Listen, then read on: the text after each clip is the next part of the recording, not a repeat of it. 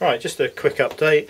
The ceramic element is now bonded into this old power supply case, and what I've done is I've just turned the end panel upside down, put this into place, and I've just run silicone all around the edges, and I've got a sneaky feeling that's probably going to be enough to secure it in place.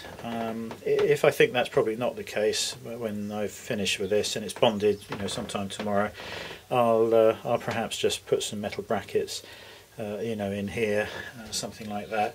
So that bit's all done, and I'm just going to show you this controller. Let me just slide this out of the way.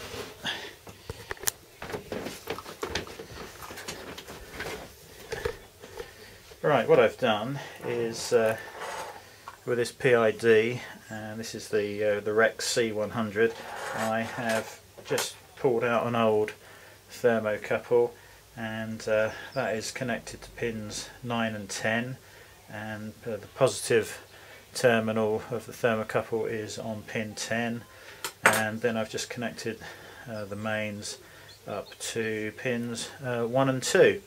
And when we power this up, which I'll do now,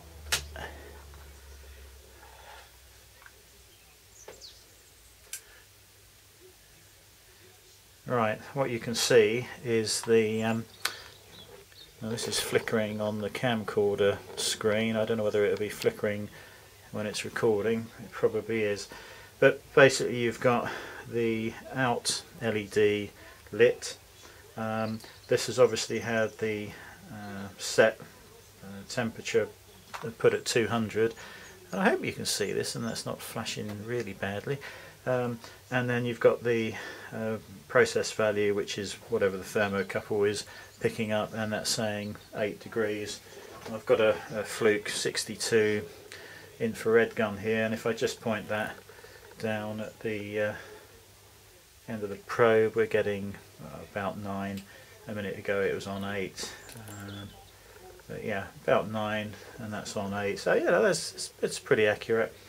And if I just hold the end of the thermocouple, you'll see that starts to climb, and if that reached 200 degrees, then you would hear the relay click, and that would then remove the power to the heating element.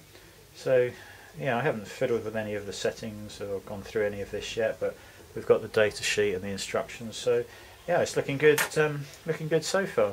So yeah, just a short update, just to show you this PID working with the thermocouple attached, and yeah, more over the next few days hopefully.